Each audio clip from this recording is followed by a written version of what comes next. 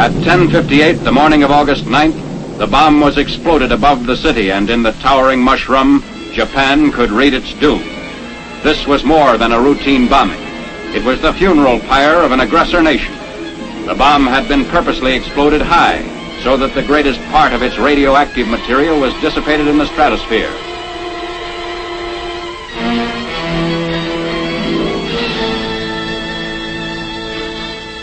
From the air, the skeletons of the Mitsubishi plants made evident that Nagasaki's war-making power was totally destroyed. For the valley area of little more than 3 square miles, blast and fire reduced the industrial plants and surrounding buildings to blackened rubble.